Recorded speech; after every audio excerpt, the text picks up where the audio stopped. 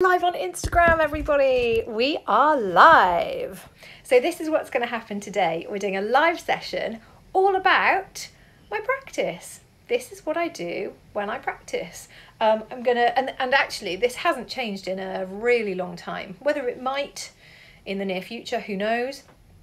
But this is what I've done and this is what I've taught for years and years now. And it works. It does work. If you keep it up, that's when it works. If you don't keep it up, it does not work, everybody. Amazingly enough. So we start with a saxophone. This is what we do. So when you get your saxophone out of its case, you're going to need to warm it up, everybody, because it's a big metal thing with a bit of bamboo on it. And so you wet your reed, you pop it in your mouth for a little while, you wet it, you get it all nice and flexible, because a dry reed is not a good thing. We need a nice moist, because I do quite enjoy the word moist. We need a nice moist flexible reed, everybody. That is what we need. So that goes on there, that goes on there. Right, this is assuming that you've not really done any playing that day.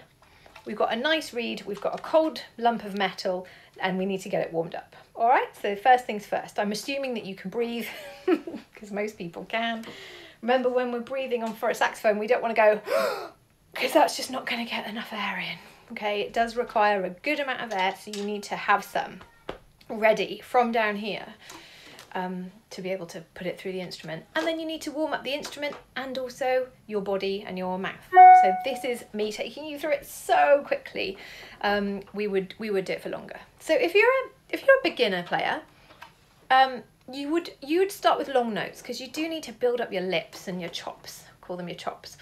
So let's pick a nice easy note in the middle of the saxophone.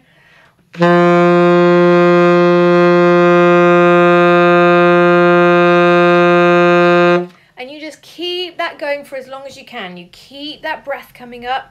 You've got support here from your diaphragm, and you just keep it going. And then you can do things like starting quietly and getting louder.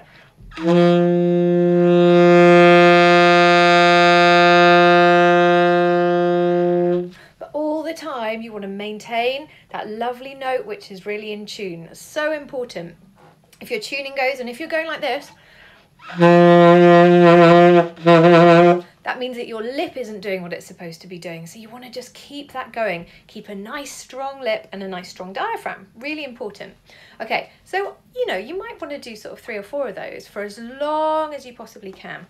Now when you get a bit more into your playing, you might want to do things called...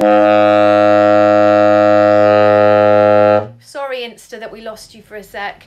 If it's really crap, either go to YouTube, which is youtube.com/Becki Biggins, or go to Facebook, which is facebook.com/Becki Biggins, and you'll find us. I think they're working. Weird. I think it's the wind. So, as I was saying, overtones. So this is notes based on the harmonic, what's it called? What would you call them? They're based on harmonics. So it's like you're thinking about the physics of a sound wave, basically. So within this low B flat, you've also got, without changing my fingers, another B flat, and then the 5th above, and then the octave above that, and the 3rd above that, and the 5th above that. And this is where I start to fall down. So you can practice, instead of practicing long notes, you practice overtones. So you practice long notes, but keeping your fingers in one position, okay? And you can do kind of up and down.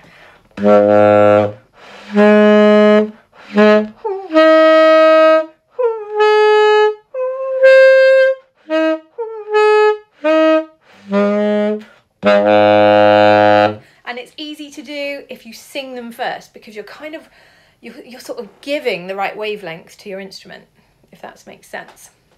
Okay, so that's what I do. And if you're really keen on that, this is an awesome book, because it shows you about, it basically, it starts with long notes, sustained tones, and then it goes on to dynamics, and then you're going between, and then you've got intervals, and then a lot later you're doing overtone exercises, and this is just a fabulous book for that, so I really recommend that one. Okay, cool. So that's the first thing we do. The next thing we do is scales. Now, if you're practicing for an exam, obviously you will know all about scales, my friend, won't you? Loads of people hate them, but they're really important. But I feel with scales, it's really important to get them in context. Like, why are you learning scales? What's it going to help you do? Well, if you're playing a piece for your exam and it's in the key of B, you need to be able to play in the key of B, and you need your brain and your fingers to work in that key. So if you're going to be going on to play something in the key of B, it helps if you practice the scale of B, because then you've got that sound and you've got those fingerings under your fingers. So what I do when I play at the moment, and I've not always done this, but it depends on what I'm working on, is I'm doing this exercise around what's called the diminished axis. Okay, so it's basically I'm playing 4 bars over a certain chord, then I go up a minor third, then I go up a minor third, then I go up a minor third, and then I'm back to where I started. I know it sounds complicated, but don't worry, it's just an example. So for my first 4 bars, I'm going to play the chord of D7, or I'm playing over the chord of D7, and to get a D7 with the simplest and most normal sounding scale we can, we play this scale.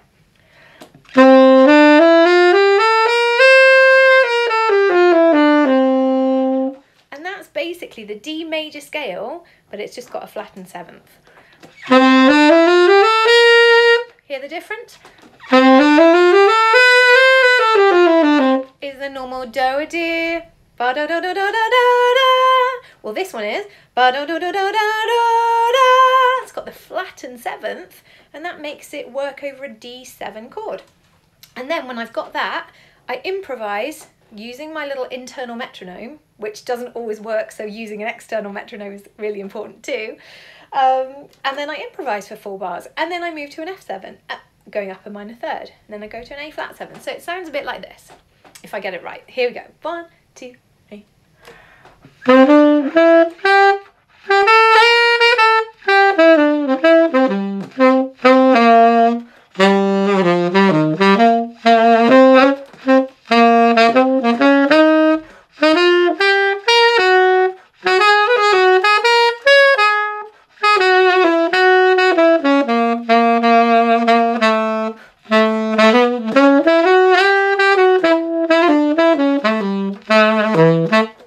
Do you see what I mean? So we started on really spelling out those chords straightforwardly. Started on D7, went up a minor third to F7, went up a minor third to A flat 7, went up a minor third to B7. It's just a kind of straightforward exercise that has taken me a long time to get anywhere near right. And that is my kind of scale exercise and my kind of early improvising exercise. So far we've done long notes or overtones, and then we've done scales, and later on you put your scales in context. Hi, I'm just going to say a few hellos. Hi if you joined us. Ryan, you're lovely. Thank you. Oh, hi Arch. Here's Arch. Are you going to say hi?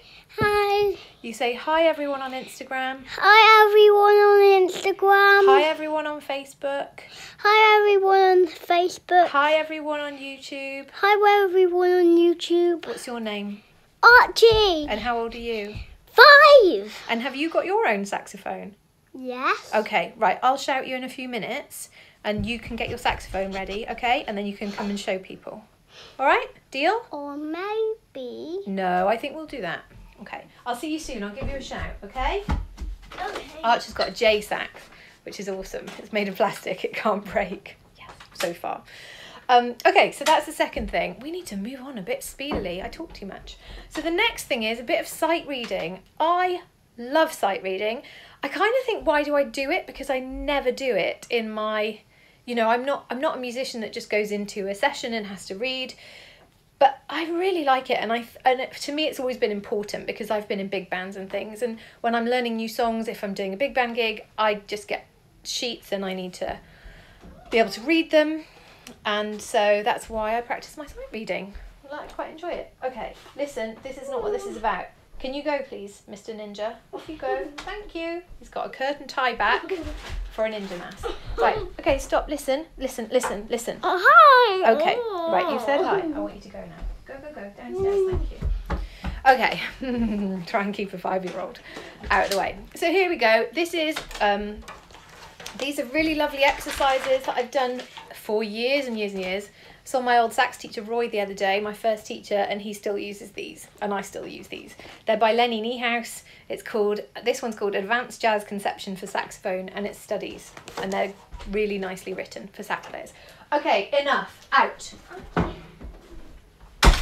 Mean mum. Poor Arch. And this is a waltz, so it goes like this. So you set a nice general tempo. You know, I'm not training for a marathon here. I'm just going to do some straightforward reading. So this is it.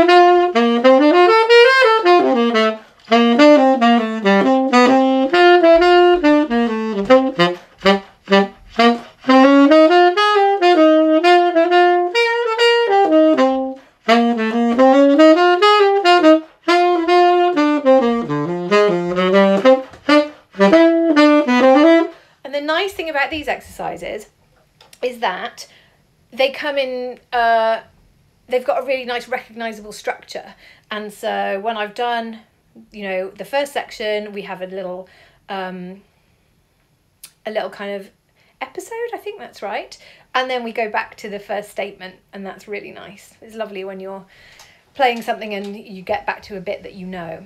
I can play that fairly easily, so maybe that's not a great thing to practice or to test myself with, because apart from one little sticky, I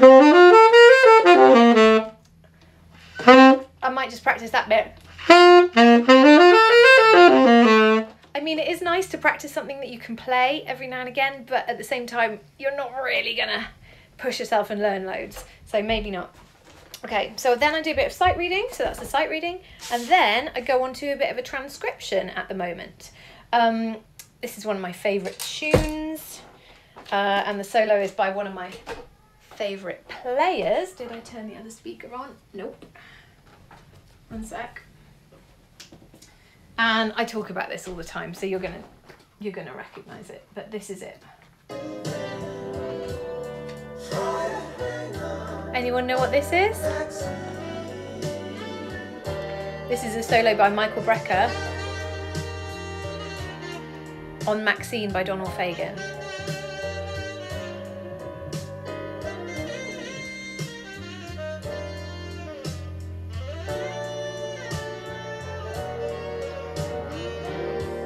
It's not a long one.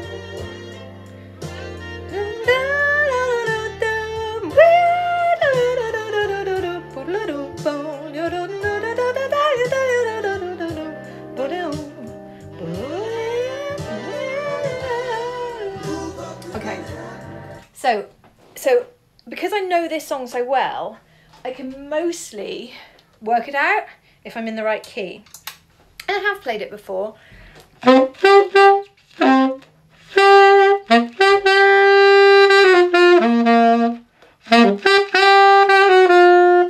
But there are some bits that I really struggle with. Now, if you are doing this for like hours a day, you will work out every scale that they use and even the tricky bits, and you'll get rid of the really hard fingering. But I don't do this for hours a day because I'm a singer, I've got 2 small kids, and like life is blooming crazy right now. I'm not one of those people that has watched everything on Netflix and so they're going back to practice.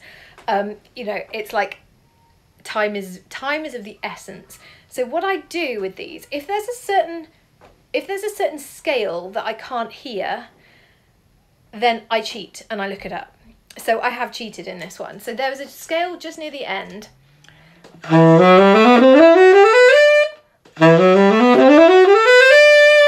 Now, if I can slow that down and have a listen to it, I'll realise that it's an E mixolydian, which is what I was playing earlier on D. But my ears don't work that well, and so I cheated. And I think that's okay. And the reason I think it's okay, obviously I think it's okay, is because without cheating and without getting a copy of music, which I just got off the internet, I wouldn't know that was an E7, and I wouldn't have learned anything. So I think it's, if you get stuck with something and if you really don't know, your ears can't work it out, then do get a transcription and think, but don't just go, oh yeah, cool, I don't need to work it out now.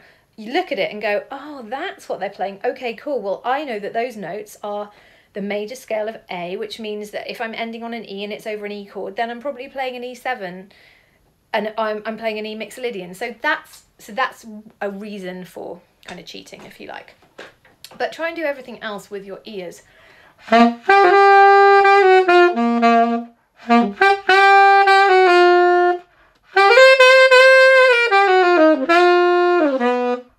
And then this scale I struggled with a little bit because that was chromatic. And then we go something like, but it sounds a bit more whole tone than that to me. But it's not.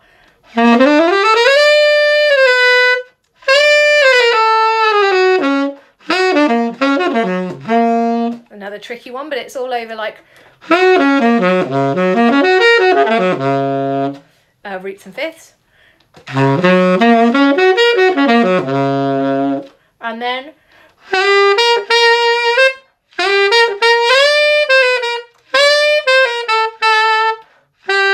we've got a harmonic G, I think.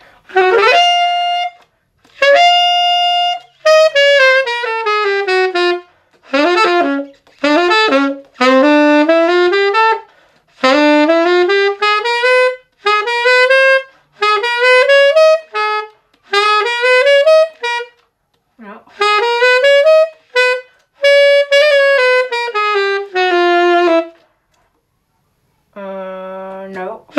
Yeah. And then this is where I needed help.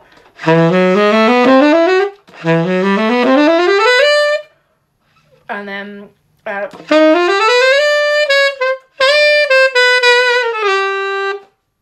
okay, so that's where I needed a little bit of help with that.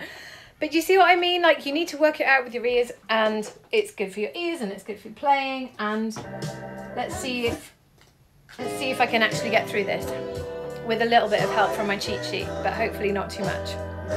Starts on an A. Come on, Biggins. No, it starts on an E.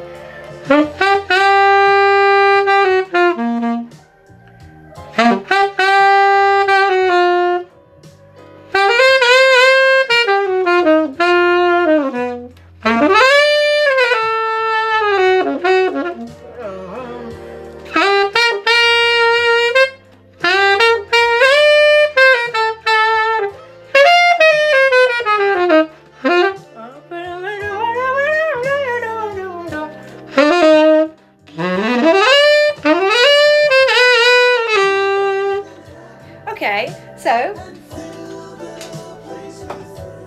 I've still got a bit of a way to go. It's not too terrible. I know the bits that I need to practice. That's why it's also helpful having the sheet music, because you can just circle them and work on those bits individually. But again, I'd spend some time on that, trying to get the bits that I haven't got under my fingers. I might play along with a metronome. You know, the ways of getting things right, basically. And then I guess, say I know that I've got to do a solo on a particular tune when I'm gigging. That's what I would look at next. So I do my kind of straightforward things and, like, you know, box ticking, is it right or is it wrong? And then I think I'd sit down and look at the tune that I was working on, whatever that might be. At the moment I'm not gigging, obviously, but if there was a new tune, or if I'd just written a tune, then I might start working on that and kind of getting that under my fingers in case I have to play that live. And obviously if there's anything coming up where I am playing saxophone, I would be working on that specifically. Or if you've got an exam coming up, you'd work on your exam pieces. You wouldn't just kind of do a bit of nice sight reading and then a transcription of something you fancy. You'd be working hard on the stuff that you need to do. And that's kind of it. That's what I do when I practice. I hope that somebody has found that helpful on Instagram or YouTube or Facebook. Sorry about Facebook, it's being really silly again right now. So I hope that somebody's found that useful. Hope you've enjoyed Saxophone Sunday today, and I will see you on Tuesday for more for another delve into my record collection for Turntable Tuesday. So I'll see you then. Thanks so much for joining me. Bye everybody. Bye. Bye.